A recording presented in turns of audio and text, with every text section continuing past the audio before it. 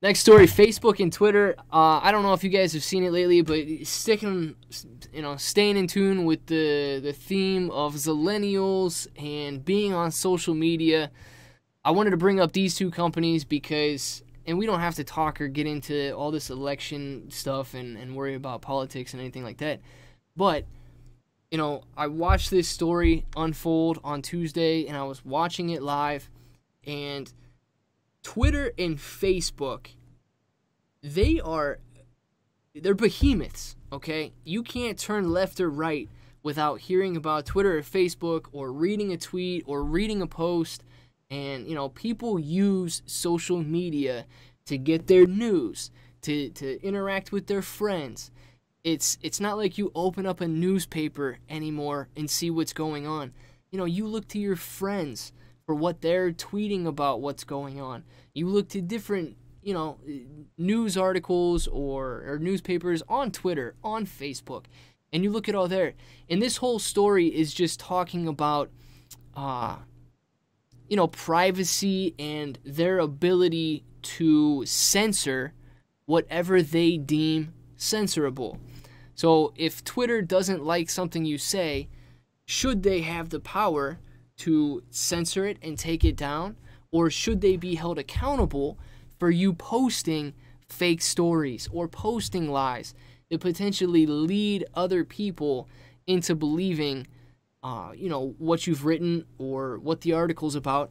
And of course, I could probably argue both sides. Maybe you should do your own independent research on stuff that you read online, especially if it's coming from a sketchy source or something. If it's one of your friends or if it's somebody that you're not too familiar with, you should definitely look that up, do your research on it yourself. Don't go to Wikipedia and trust everything you read. And on the other hand, these guys own these companies. They should still have control of what they're doing with them and stuff like that. But with that being said, Glenn, I don't know if you want to touch too much more on this story or if you kind of want to just see, how this testimony in front of the Senate has been affecting their stock prices recently. I got a lot I want to say. I got a lot I want to say too, Glenn. I know. I don't know. This ain't the forum for it, bro. Exactly. And I've already gotten lambasted by somebody talking about, Glenn, I thought you said you never talk about politics. Right. I don't talk about politics unless it becomes part of a stock story. All right. So I am very adamant about that as well. So yeah, I got a lot that I want to say. Me too. I think that the story puts some perspective behind what we're seeing on Facebook. Yeah. No matter where you sit, wherever you are ideologically, the story is the story, and it's going out there so that people understand what's going on. So we're looking at it as a story, nothing more, nothing less. It really is just a story to let you know what's out there. Now, with all of that being said, let's go straight to, as Warner Wolf would say, let's go to the videotape. Let's go look at the stocks. That's all I want to say about that, because if not, I'm finna hear it. Somebody's gonna post. That's what I'm saying. Let's get back in here. Let's get to the grass. Let's get to the analysis. There you go. I'm with that. So Facebook, and Twitter's down here. Now notice where Twitter sits in this watch list. Twitter's all the way at the bottom as far as VST. All right. 0.78. Look at that. It's all the way at the bottom by our master indicator, where Facebook has got a VST of 1.28. Facebook, undervalued, which is a good thing. Relative value, upside potential, good, above 1. Relative safety, above 1. What's hurting it? The next indicator we'll talk about, relative timing. It's looking at the short-term price trend of the stock. Above 1, RT above 1, the stock's in an uptrend. RT below 1, stock's in a downtrend. So fundamentally, undervalued, relative value, relative safety above 1. Fundamentally, Facebook is good. VST is at 1.28. What's hurting it right now is RT. Now, for 99 cents in that trial to the software, you look at, if I own Facebook, I know that fundamentally it's sound. but it might not be the right time to be in it. Or if I do own it, this may be a good time to play an options play by, selling a covered call or buying a married put, something along those lines. But this is the kind of information you get from VectorVest when you analyze a stock. Clayton, you can analyze Twitter. I'll analyze Twitter in a second. Thinking about that 99-cent trial, Glenn, I mean, if you could pay somebody 99 cents to take a look at your current portfolio and break down your current portfolio and the stocks that you have in it and say, yes, this is a good stock, hold on to this stock, or this stock's in a downtrend, it's ready to sell right now. Maybe you need to clean up your portfolio a little bit and prune it and weed out the bad stocks. I mean, if it's not worth 99 cents to have a program like VectorVest analyze your current portfolio and not look at it at an emotional standpoint, or somebody that's, Glenn, we know you love Apple, so you're going to say, yeah, it's great to have Apple in your portfolio.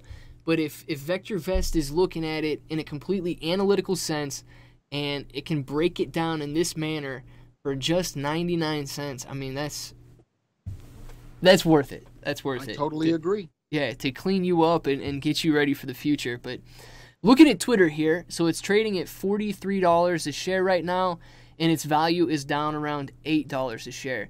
And I used to follow Twitter a couple years ago. I haven't looked at it too much. I haven't been doing any technical analysis on it lately and looking at the graph or anything like that. But this stock is definitely overvalued. It's trading much higher than the value is right now, and that's one of the things that's going to bring down these other indicators down here, especially this relative value at 0.22. So with your relative value at 0.22, this is definitely not a good long-term play. It doesn't have that upside potential that we talked about earlier when we were talking about relative value. Relative safety, however, right around that level of 1, but it's not above 1.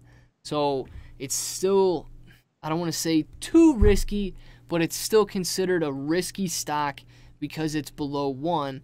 And we are definitely not in an uptrend right now. We are in a downtrend with RT being below 1.0 at 0.87. And of course, with all of these indicators below 1, our VST is also below 1 at 0.78. So if this is something you're looking at, or if this is something you're currently holding in your portfolio, I would give it a second look. Maybe reassess why you bought it in the first place, how long you wanted to hold it, and if you're watching it fall, how far are you going to watch it fall? Glenn, I was talking to one of my friends earlier today, and he told me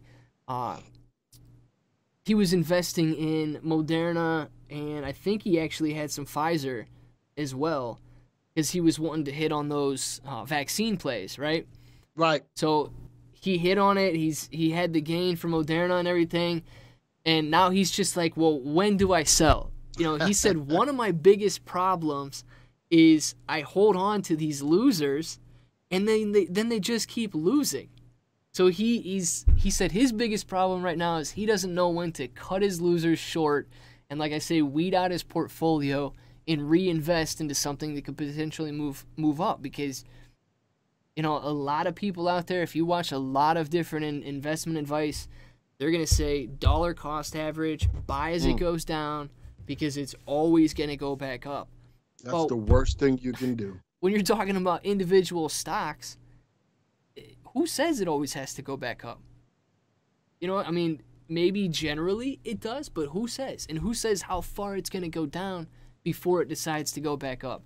So I don't know if he's watching today or not, but that's what he said was his biggest concern right now was figuring out when to sell and when to cut short his losers and take the profit on his winners. My advice for that would be to figure out who you are as an investor, set your trading plan, and follow your trading plan.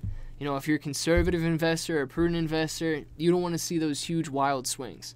So I wouldn't recommend getting into a stock like Twitter with below 1 relative safety that's in a downtrend or anything like that. But VectorVest helps you do that. Glenn, in that 99-cent trial, you can go and you can look through the strategies of the week. You can figure out what type of investor you are. And then you can learn to analyze each and every one of these stocks, just like Glenn and I are doing right now. And and figure out, yes, this is a good stock for me. I should get into this, and I'm going to get, perhaps more importantly, I'm going to get out of it when it does this. All right. So, you know something? I won't even look. I know we're going over on time. It is what it is. We do it every week. I'm not going to even look at the graphs between the two. In the space, you can clearly see that Facebook is outperforming Twitter. Yes. So if you want to be in that space, Facebook is the way to go. Leonardo says, Glenn, I have a question about timing the market. The MTI is above 1.7, but all the market signals are bullish. If I tighten my stops, I can wake up tomorrow and the market goes down 10%, then I don't want to sell. Why? All right, so if you're concerned about stocks that you're holding long term that could have the potential to go down, this is a time to put some kind of a collar, an options collar on your portfolio, because now it's protection. You're actually buying a put, selling a call. It's financing, buying the put. All right, so you put a collar on your portfolio, especially knowing that the market's MTI is at 1.7. I would think about doing that, especially if these are stocks that you don't want to get rid of. All right, so how can I tighten my stocks, but at the same time don't sell if the market opens as a crash by more than 10% of the open? And Leonardo, I just explained. Yeah. That's probably the best way to go, is to put an options play. Other than that, if you got stops and the stocks go down and they hit your stop, get out.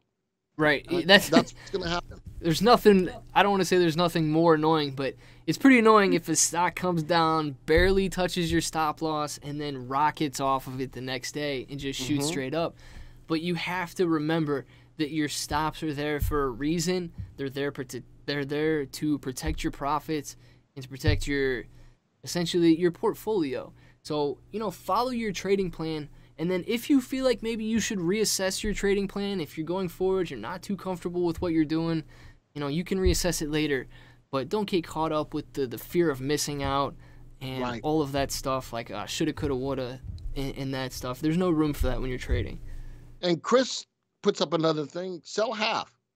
You could. I'm okay with that too, especially knowing that the market is looking toppy. Lock in profits on half and let the other half ride. You can do that as well. But Chris, Leonardo was like, I really don't want to get rid of my stocks. And if that's the case, I would go that options route. Hey, if you like this content, guess what? You can join us live every Thursday at 2 p.m. here on YouTube. Join VV Nation. We hope to see you there.